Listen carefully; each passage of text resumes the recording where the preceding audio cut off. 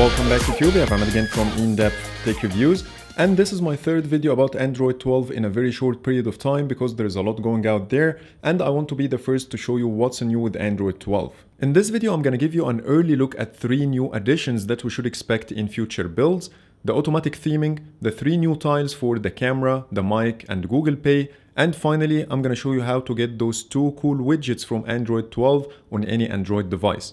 So without further ado, let's jump in. So let's start with the automatic theming, and as you see here, I'm using a wallpaper that contains 3 different colors. By the way, this wallpaper looks very similar to the one showed in John Prosser's leaks about the Pixel 6. So if you want to download it on your phone, I'm gonna leave a link in the description below. But for now, let's focus only on the automatic theming. Now let's take a look at the different areas of the OS that will respond to the automatic theming of Android 12. Starting with the notification shade that will include the background, the tiles, the sliders, even the notifications as well. All the controls in the notifications are responding. Also, when we go to the app drawer, it's now using a different background. When we go to settings, the text and toggles are also responding to the new theming.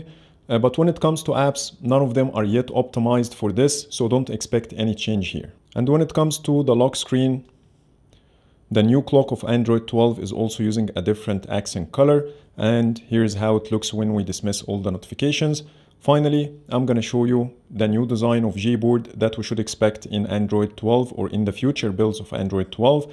Here's how it looks. There are some buttons that use different colors, and they will also respond to your wallpaper. Now let me show you how the UI will respond to different wallpapers. Here I have a different one that uses a blue color mainly. So let's set that on home screen and lock screen. And let's take a look at the notification shade. Here is also the notifications. Let's take a look at the lock screen.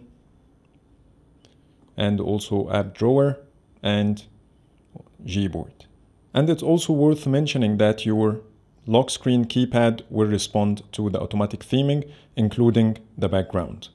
I do really like this new automatic theming because it will give you a fresh new look to your phone every time you change the wallpaper. But don't expect any changes under the Styles and the Wallpapers app just yet because it only works behind the scenes. But keep in mind, the feature is a little bit buggy for now. When I set a live wallpaper and then wait for a few seconds, I might get an error message telling me that Pixel Live Wallpaper keeps quitting and it will ask me to stop the app. It will work as expected once you set the wallpaper and it will change your theme, but after a while, as you see here, the wallpaper changed automatically to the default one of the Pixel 4a without changing my phone theme. So it's better to use it with static wallpapers for now. But the question is how to activate automatic theming on Android 12 Beta 1. To be honest, the process is pretty long. First, you need to root the device to be able to install Magisk modules.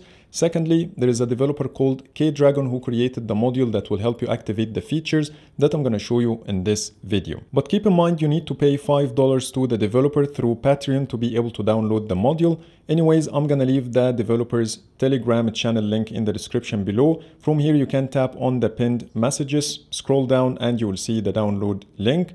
Plus, you can ask for help if you need to. After successfully activating the automatic theming on your device, to be able to get the redesigned Gboard that works with it, you need to download an app called the Preferences Manager from Google Play Store.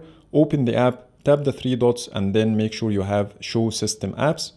From here, keep scrolling until you find Gboard. Don't use the search in this page because every time you do this, it will force quit. Once you locate Gboard, swipe to the left, it will show you something called flag value.xml. From here, you can use the search normally. Start by typing the word pill, and here you have pill-shaped key. Make sure to set this to true by moving the switch and then tap on update. After that, you need to search for something called silk. And here you will see some toggles as well that you can set to true, all of them. And finally, you need to look for the word redesign. And anything has the word redesign, make sure it's set to true, and sometimes you will find number 0. In this case, you will need to use the keyboard to make it 1 and then tap on update. Do this for all the values, and then you will get the same design of Gboard I have here. Before jumping to the next category, let's give a quick shout out to today's sponsor, cdkoffers.com. From CDK Offers, you can purchase original Microsoft Windows 10 and Office keys in a very discounted price.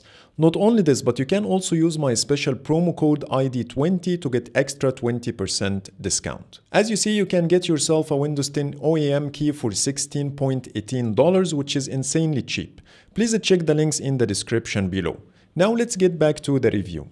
Now let me show you the new tiles, and I will start with the new block camera and the mute microphone tiles.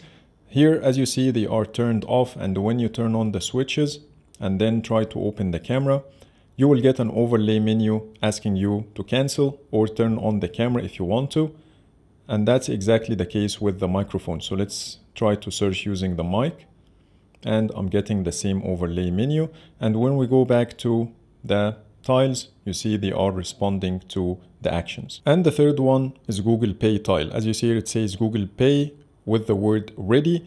And when I tap on it, it will take me straight away to my debit card to start paying. And there is a small change for the Wi-Fi tile. It's now called Internet instead. And as per K-Dragon, Google is planning to have one menu to adjust all your internet settings, including Wi-Fi and cellular, and that's why it's called Internet. But for now, when you tap and hold on it, it will take you to the normal Wi-Fi screen. Now let's talk about those two new widgets from Android 12. They are not related to K-Dragon's extension modules, and they don't require rooting your device. They are just a couple of widgets designed using KWGT Pro, which means they work on any Android device just fine. To get the widgets, download the TruePix app, and from the home screen under Setups, search for Stock 12. And here you will see a button called Widget Backup. Tap on it and then tap on Download Backup. It will take you to Google Drive, and here you can highlight the first two files and then tap on Download. After downloading the widgets, you need to install KWGT Pro from Google Play Store, and it will cost you around $6. Then go ahead and open your Files app or any file manager you use. Then go to your internal storage. From here, create a new folder called Custom with the letter K. After creating this folder, go inside and create another folder called Widgets.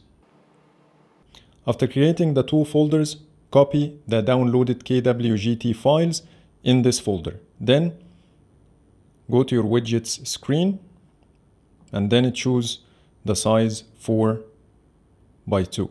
This is the best size I found it to work with this widget. Then tap on it.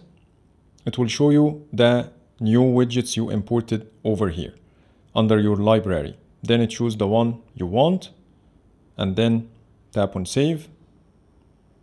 Go back to your home screen and you will see it over here. And the same steps apply to the weather widget. But in case the weather widget failed to show your temperature, you can fix the issue by going to the KWGT app. From the app, tap the three dots at the top right corner and then go to App Settings. From here, go to Location and make sure the app have access to your location first, and then go to Weather and tap on Force Update. And if you want to change the weather units or the temperature units, you can go to General Settings, and here you have measurement units to choose between metric or imperial. So that's pretty much it for today. That was an early access to 3 of the features expected to come to Android 12 in future builds. So please let me know in the comments what do you think about them and if you are willing to activate them on your device right now. So I hope you like my video, and if you do, please hit the thumbs up and subscribe for more videos. Thank you for watching.